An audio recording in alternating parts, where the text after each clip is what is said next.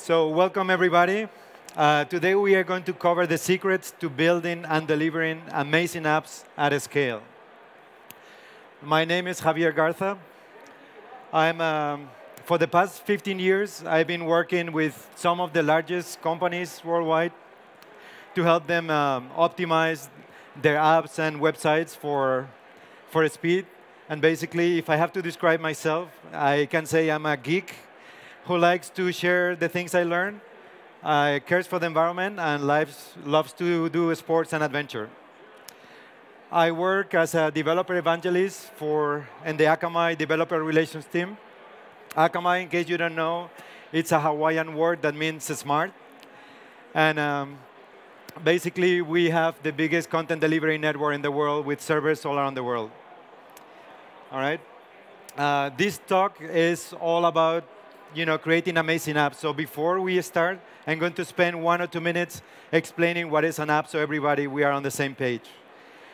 A few days ago, I was with a few of you in Barcelona in the Akamai HMEA forum, and I got to know Tim Berners-Lee, which is known as the father of the internet or the web. And basically, the web is basically technology from the early 90s, very simple technology that what allows to do is a browser can get information very easily from a web server. But today, browsers are not the browsers anymore. It's just sometimes you have an app, and a single-page app, for example, or a native app like an iOS or Android. And the server itself is not a web server anymore. We have usually most modern architectures. They have an API that gets the content from data store. And the static assets like images, they are usually delivered from an object store. The communication between the client and the server usually starts with a DNS resolution. And once you resolve the name and you connect to an IP, that happens over TCP or UDP, which is the transport protocol. Once the connection is established, we switch to something called HTTP, which is the application layer protocol, where all the information goes back and forth. All right? And normally, that communication is HTTP over TCP. And for the new protocol, HTTP 3, that is going to come probably next year, it will go over UDP. All right? So that's the basics. Now that we are on the same page, let's go to the secrets of building and delivering amazing apps at a scale. So I'm going to share with you 14 things that you need to implement, to create amazing apps. And those 14 recommendations go on to 3 different layers. The first one is the front end. The front end is basically the part of the app that runs on the mobile device and the end users interact with. The back end is basically the part of the infrastructure where you have your API servers, your web servers, application server, and so on. And then you have the network in between that connects the back end and the front end. The part of the network that is close to the back end is known as the first mile. The one close to the front end, to the end user, is called the last mile. And the one in between, in the middle, is called the middle mile, or the magic black box called as the internet. All right? So we are going to start with the front end. In the front end, I'm going to list 5 things that you should do if you want to make an amazing app. The first thing is you should start with a beautiful interface. People, in general, human beings, they love aesthetical, they love beautiful things. That's why we look at the orange colors of a sunset, or we spend a lot of money on a work of art. So the first thing we should do is start with something that is aesthetically nice. You can, for example, start by looking at the apps on the app stores that you like, or, for example, apps that you use very often, and take the things that you like from those apps and write them down, and also apply best practices for app design. For example, checking the graphic design, using fonts with curved edges, using images that are created from their specific websites that provide that, and using interfaces like a UI that are simple, that are intuitive, that people don't have to learn it. So that's the first characteristic. The second one is accessible. You know, it is your responsibility, to provide an app that people who are impaired can use it. It may be vision, hearing, or mobility, but it's many people who design an app, they leave this for the later stages of design, but it's much easier if you plan upfront to implement those. And there are actually standards that you can do to be compliant. Fast and responsive. This is, for me, the most important thing. I want an app that is fast, that I can interact all the time, and it doesn't lag in performance. Some things you can implement here is, for example, caching. You can cache at the app. There is a local cache that you can use.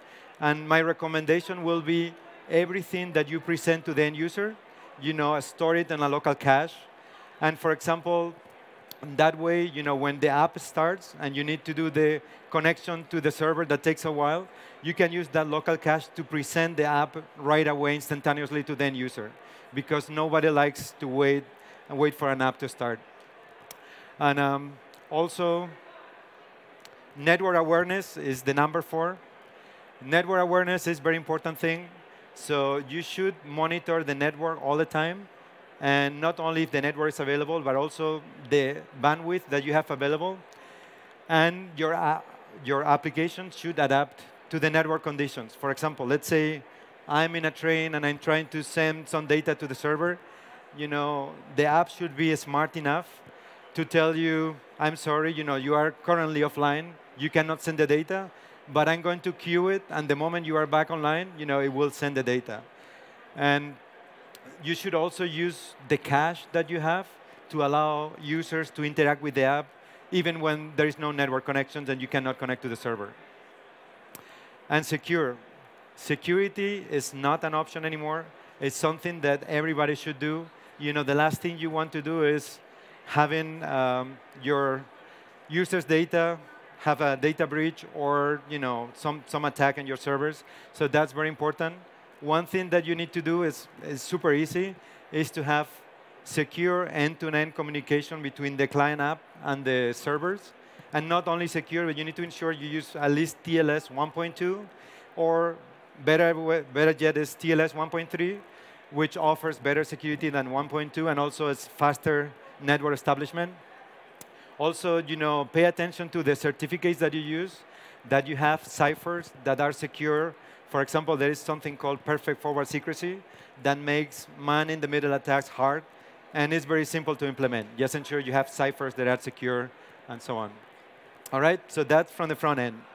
The second part is the back end. Again, in the back end, we are going to explain 5 things that you should implement. The first one is a distributed architecture. With this means, when you build and design your architecture, ensure you have several data centers. They are geographically dispersed. And your end users can connect to the one that is closest to them, so it's faster. And at the same time, if one goes down, everything should keep going without problems. So you can be up and ready. This helps on both performance and fault tolerance. Second thing is auto-scaling. You need to plan an infrastructure that scales with the traffic, that not also goes up with the traffic automatically without you having to start, AWS instances and so on, but also it descales as the traffic is low. In that way, you can save money. And an easy way to implement this is by using a content delivery network, for example. The third thing is performance. Same as you want to ensure the performance is fast in the front end, you need to do that on the back end as well. And performance in the back end translates at the same time to performance on the front end. And one thing that you can do in this case is bring a performance culture in your organization. So by including many things, and one recommendation is, for example, adopting a performance baseline within your DevOps tools. So when you release code, ensure that the code you release, it's always fast. If you can put some tool, for example, in the deployment pipeline, that if the code affects the performance, it will never deploy it. All right? So it's called a performance baseline. All right. The fourth thing is continuous monitoring. Everybody knows this already. But not only, you should not only monitor on the back end, but also monitor at the same time on the front end, for example, using real user monitoring. In this way, by using both combined, you can detect when a deployment will affect the end user performance, and then you can roll back easily. And together with the monitoring comes DevOps automation. DevOps automation is something that is very in. Everybody is doing it right now. So if you are not doing it today, you should do it because it saves time and allows you to do more things with less people. And basically, with the DevOps automation, you can automate things like, for example, from the monitoring.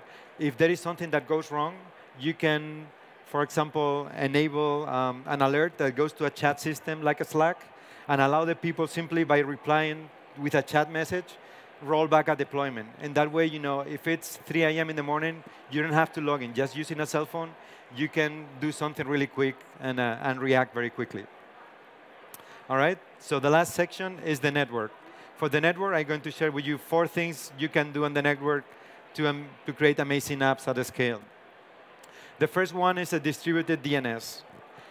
DNS is basically the first thing that apps or web users need to do before connecting to a web server. So by having a distributed DNS infrastructure, you can improve performance and availability as well. And in fact, most of the hacker attacks that we see today try to go through the DNS because it's an easy way to bring down a whole app, for example, or a company. The second thing is the protocol optimization. Probably all of you use HTTP 1.1. Now we have HTTP 2.0, which I'm very familiar with. And just by switching the protocol, you get many benefits, like, for example, binary framing, header compression. You get the streaming multiplexing and server push. And that's very simple to optimize. And with HTTP 3, which has been already approved as standard, at least the name, the protocol will go over UDP, it will help when there is packet loss and connectivity issues. All right. The fourth thing that we have is latency optimization. Actually, that's the number 3. Round trip makes a big difference. So if latency is a physical limitation of nature. There is nothing you can do about it. The far away you are from the server, the slower the communication is going to happen. And to give you an example, let's say I have my server. I have AWS data center in Las Vegas. So if we have end users in San Francisco, that will mean around 70 milliseconds latency. If you are in New York, it will be 77 milliseconds. In Sydney, it will be 155. And if you are in India, in Bangalore, for example, you will have a whooping of 228 milliseconds latency. But latency doesn't mean much to people. So let's see how this applies if you want to load the average web page, over a fast mobile connection. San Francisco, that will be 3 seconds. New York will be 9 seconds. Sydney, 17 seconds. And Bangalore, 26 seconds.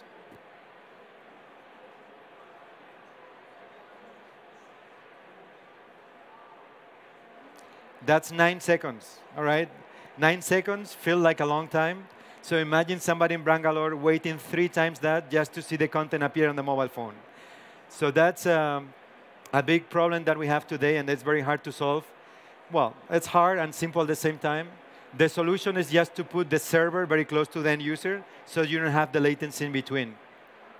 And once you do that, for example, you will see the latency will be around 9 milliseconds everywhere.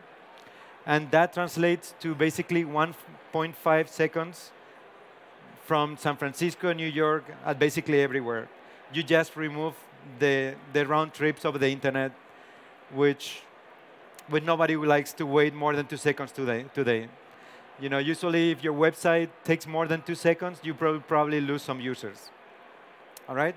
So that goes to the last section on the network, is the edge compute.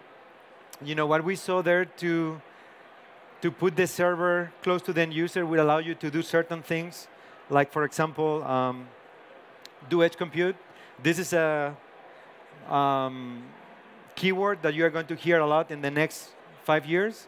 So we have been using cloud computing and until now. It's very popular with AWS, Azure, Google Cloud, and so on.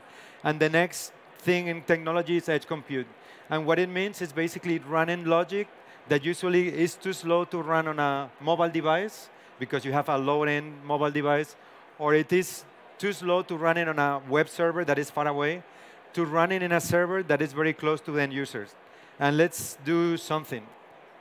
Can you do me a favor and take your mobile phone and show it to me? Do like this with your mobile phone. All right, cool. So that's what I thought. You guys are in the top 1% of the world in terms of mobile computing power.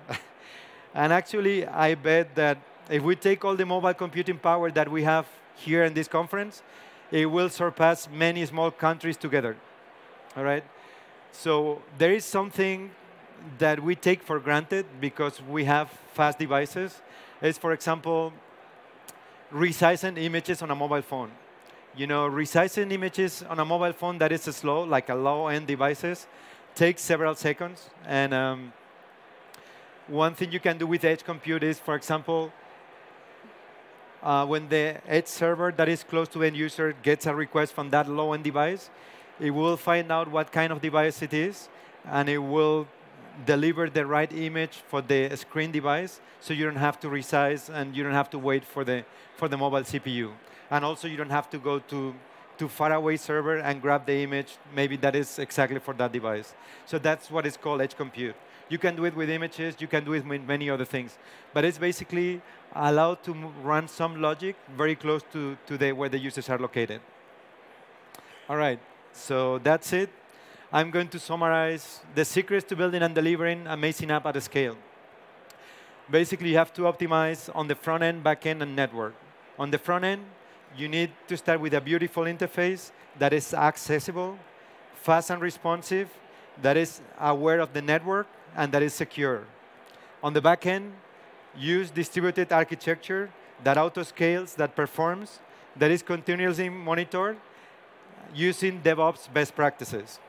And on the network, ensure you have a distributed DNS, optimize the protocol and the latency, and if you can, use edge compute. All right, so that's it. We are on the booth 1016, which is right there, very close to here. We have a raffle for an Apple Watch Series 4 every day at 4, and I will be there if you have any questions about Akamai. Thank you.